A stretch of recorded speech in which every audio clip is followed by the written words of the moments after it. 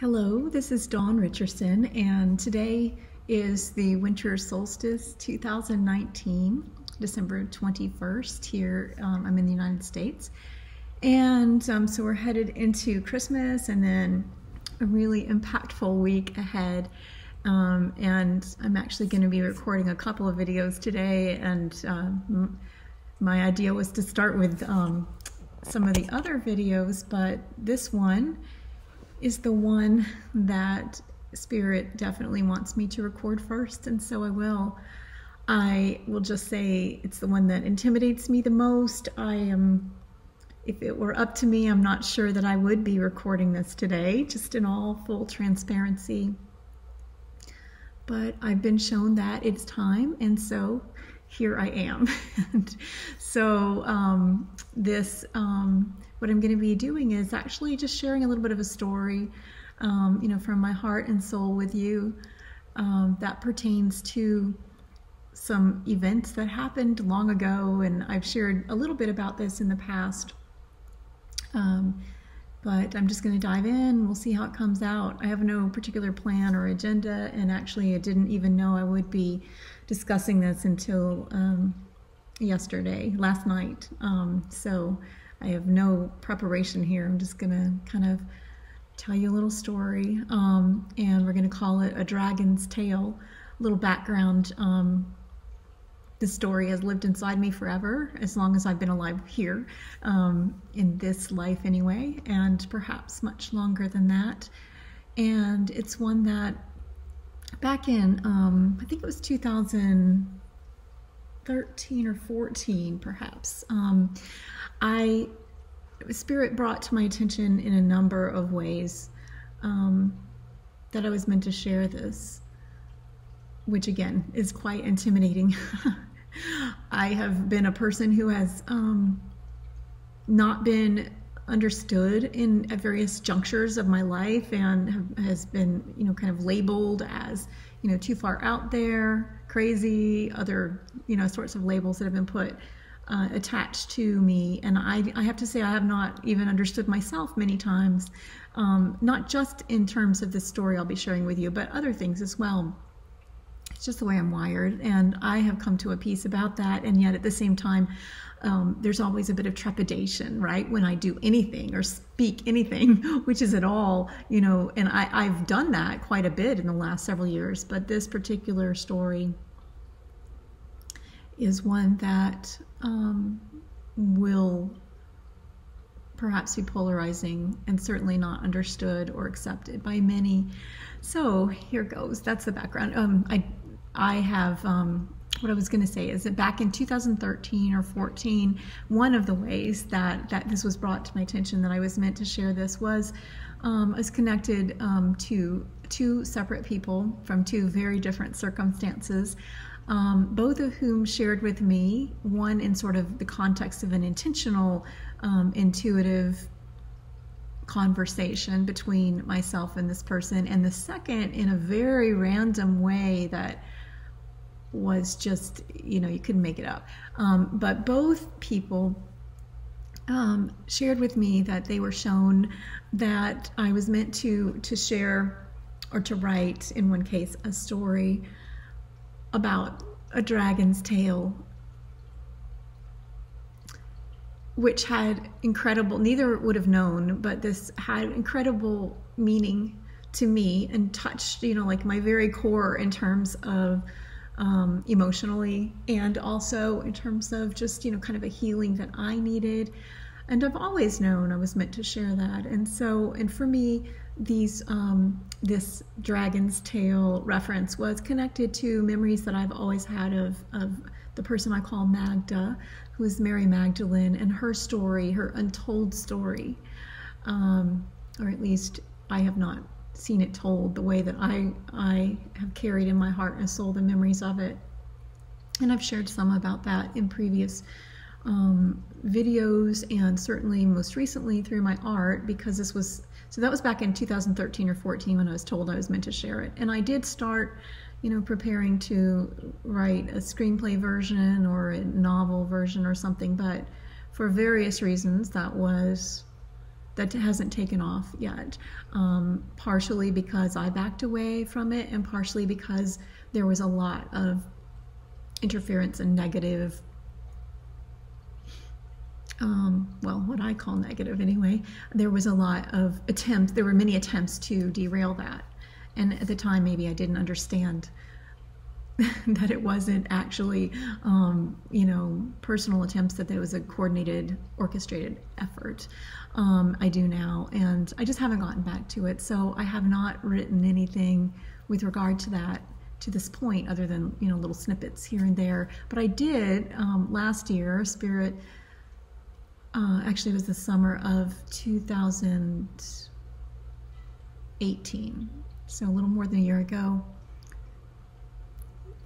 Something beautiful and absolutely mind-blowingly epic to me and my soul, and for my soul self, happened, and it had to do with an encounter that I, a person that I was led to. It was not by accident, and it opened up everything in a beautiful way. And so the summer of 2018, that summer, I just had to get it out, and so I painted, and so you can see the Magda paintings, or at least one series of them, on my Dawn Richardson Art website, and that's where you can read some of the story. I may share that as a part of the sharing, or I may just leave that separate.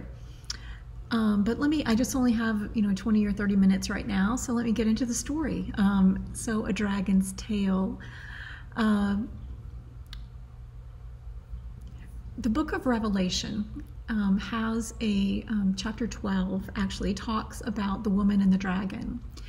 And this is a passage that is meaningful to me on several levels, one of which I'm about to share with you here. When I was growing up, I grew up very immersed in Christianity. Of course, Yeshua, Jesus, the person, he was with me from the beginning of this life, and I write about that in my memoir of my long healing journey, Journey to Sacred Wholeness, and how he was always with me, or the parts of me within. And so it was always the larger than life, the light of Christ and the person of Jesus that lived within me. And it was bigger than anything here, anything practical ever was. It didn't actually, the practical world, still to this day, it's like, what is this about? It's a mystery to me. I don't get it. It feels like a very tiny little sliver of something, and it just doesn't feel as real as the truth that I have always had inside. And so when I was growing up, I grew up in this very traditional religious environment, and Christianity was alive for me. I remembered the church, the roots, the true church, the true vine, and I, for the most part, wanted very much to fit into that world. And when it's been taken from me a number of times, both in terms of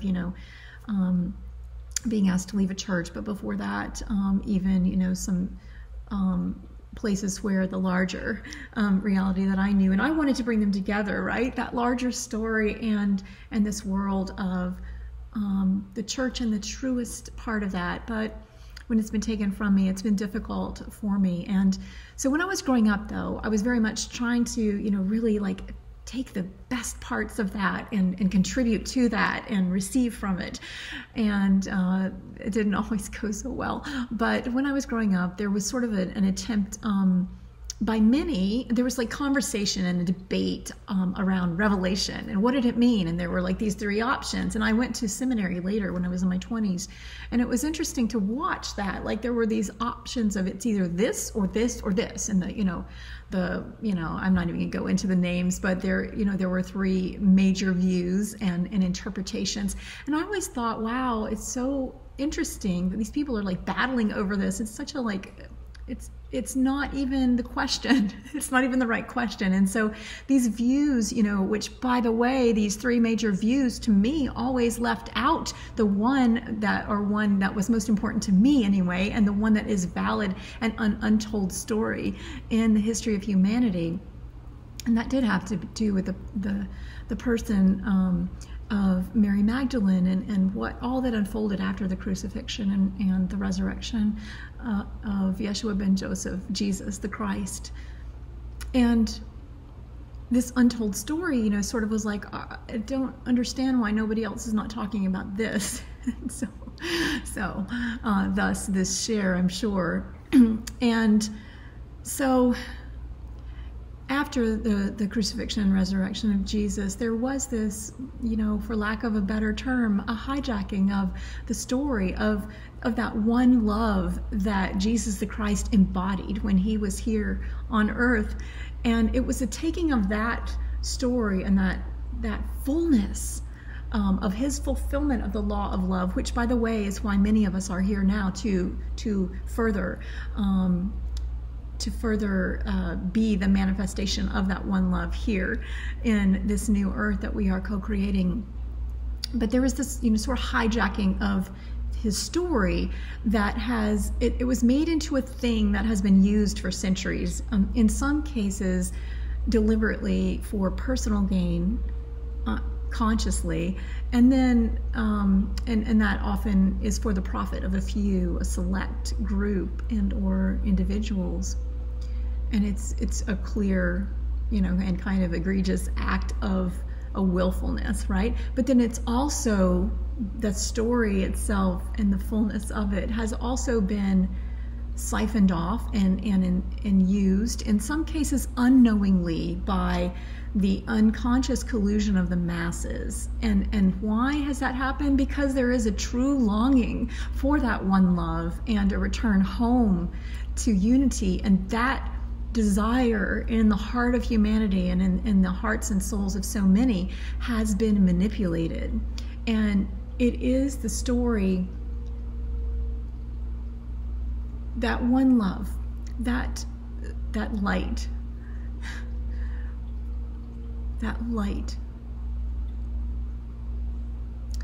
and that life that existed in the person of Jesus Christ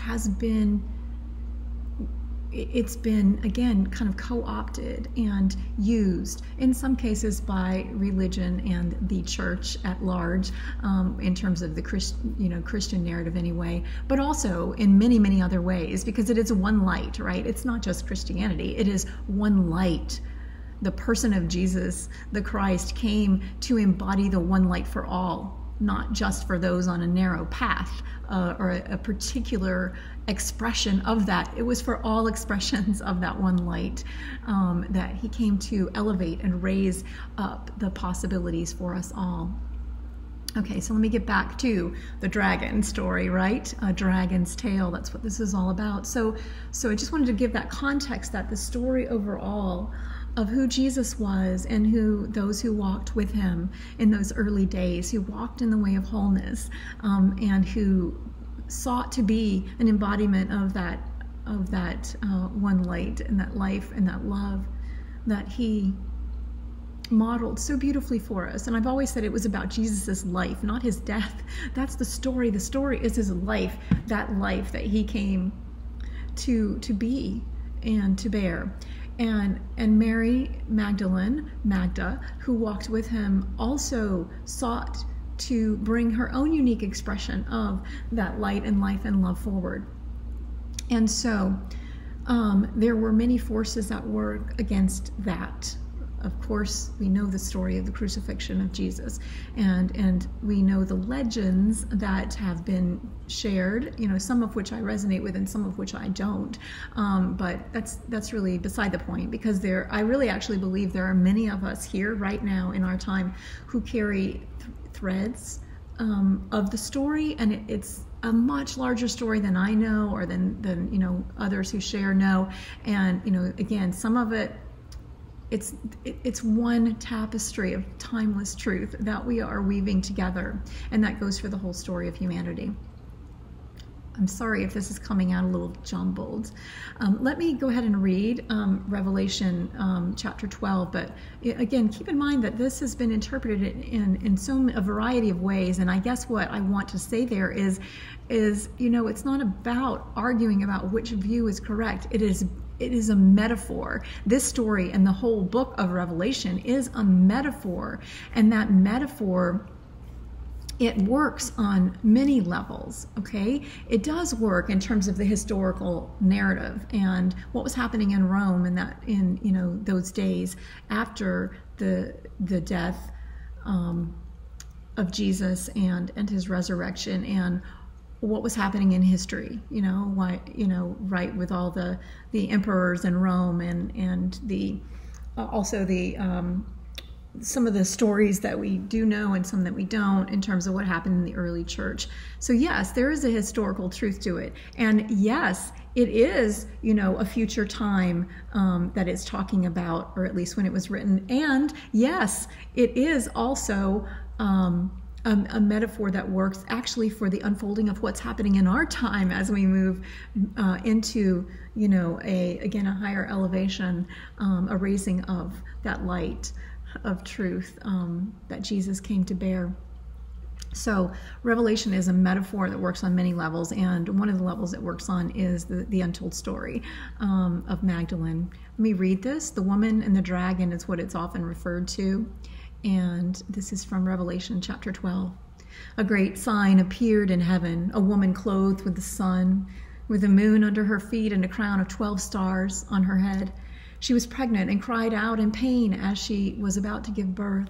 Then another sign appeared in heaven, an enormous red dragon with 7 heads and 10 horns and 7 crowns on its heads.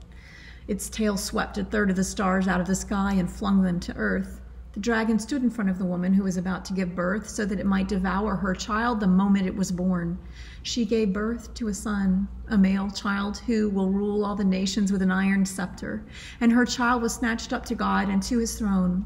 The woman fled into the wilderness to a place prepared for her by God where she might be taken care of for 1,260 days. Then war broke out in heaven. Michael and his angels fought against the dragon, and the dragon and his angels fought back. But he was not strong enough, and they lost their place in heaven. The great dragon was hurled down, that ancient serpent called the devil or Satan, who leads the whole world astray. He was hurled to the earth and his angels with him.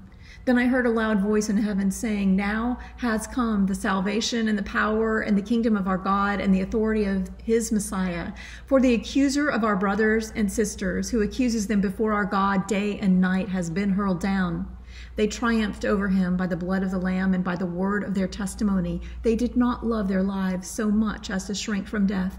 Therefore rejoice, you heavens, and you who dwell in them. But woe to the earth and the sea, because the devil has gone down to you. He is filled with fury, because he knows that his time is short." When the dragon saw that he had been hurled to the earth, he pursued the woman who had given birth to the male child. The woman was given the 2 wings of a great eagle, so that she might fly to the place prepared for her in the wilderness, where she would be taken care of for a time and half a time, out of the serpent's reach. Then from his mouth the serpent spewed water like a river to overtake the woman and sweep her away with his torrent. But the earth helped the woman by opening its mouth and swallowing the river that the dragon had spewed out of his mouth. Then the dragon was enraged at the woman and went off to wage war against the rest of her offspring, those who keep God's commands and hold fast to their testimony about Jesus. So this is the story that has unfolded in 2,000 years. And again, it is a metaphor, and it works on many levels. Yes, many interpretations point to this woman clothed by the sun and with the 12 stars and the crown as Mary, the mother of Jesus. And yes, it is this. And it is also a story that unfolded in a specific time, right after the death and resurrection of Jesus with Magda in the south of France, and the child that she bore and raised there for 12 years. And he was swallowed by this river that ran out, that the dragon spewed forth. And it works again on a higher level in terms of the evil or darkness, if you would call it that was upon the earth. And it also works in terms of the events that unfolded, and that for that you can look at my painting series in the descriptions there. I'll leave a link below if I share this publicly, so that you can, find those and read them for yourselves.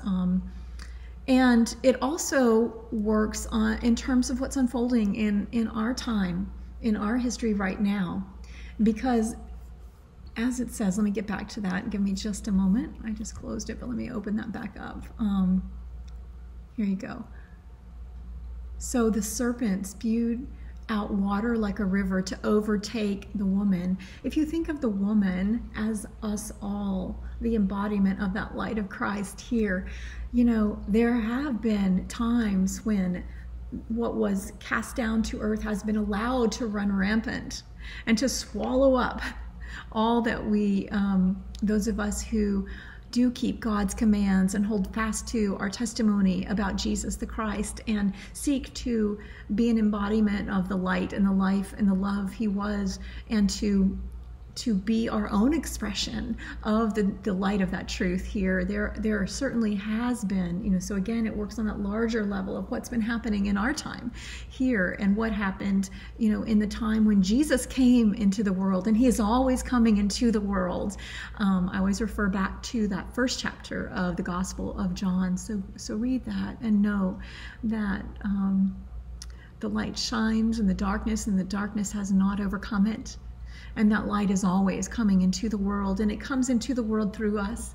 And that is who we are and why we have come to be. And so that dragon was enraged. That dragon, that darkness, was enraged.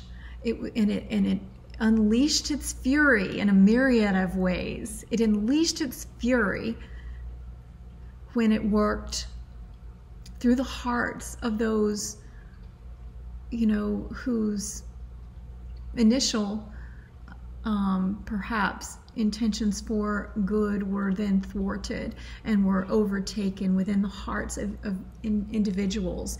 And that fury was unleashed in a river turned to blood, and in the loss of the life of the child of Yeshua and Magda.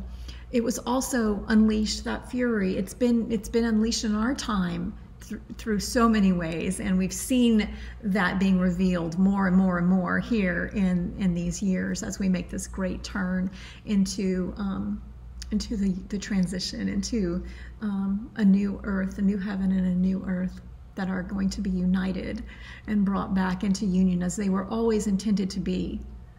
And that happens again from within our hearts first. But that dragon's fury, it has been unleashed in so many ways. It was unleashed when Jesus came into the world. And sorry about the chime in the background. And it was unleashed again in that historical, the soul memories that I carry about Magda. And it was unleashed, throughout history, throughout these 2,000 years, and actually going back in time, since the dragon was hurled down to earth, and then again in our time, it's obvious how that's happening. But the earth helped the woman in the story. So again, think of the metaphor, the larger metaphor. The earth helped the woman by opening its mouth and swallowing the river that the dragon had spewed forth.